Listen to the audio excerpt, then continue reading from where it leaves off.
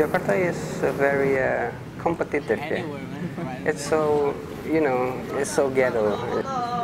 Suddenly, when 2003, maybe every kid's here doing graffiti, from toy to expert, and then everybody tried to challenge everyone. It's difficult to paint Jakarta, especially right now.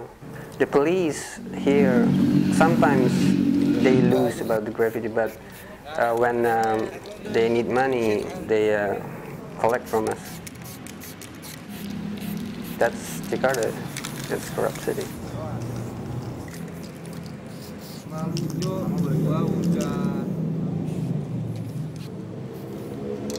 Before 2005, 2004, the graffiti scene is really low in yeah, only like really a few dudes like go out there paints. So yeah, back in the days we bought a lot. Yeah, I know that. We used to make a graffiti, make one piece with one crew. One piece, one crew. I don't know what that shit. Yeah. Because we don't know what to do before. Back in the day, I don't even know there's a female caps.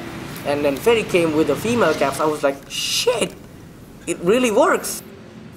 After that time, like everybody went crazy because everybody can make a skinny line, fat line. Like the tag is getting wilder and wilder.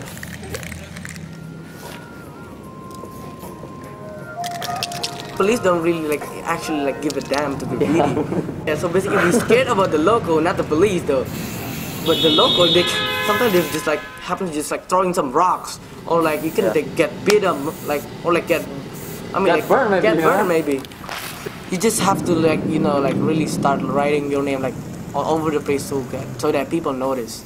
Paint's not really that hard, but I mean to get your name to the top, that was hard, man. I mean to be seen on the street, it's hard. So you have to bomb.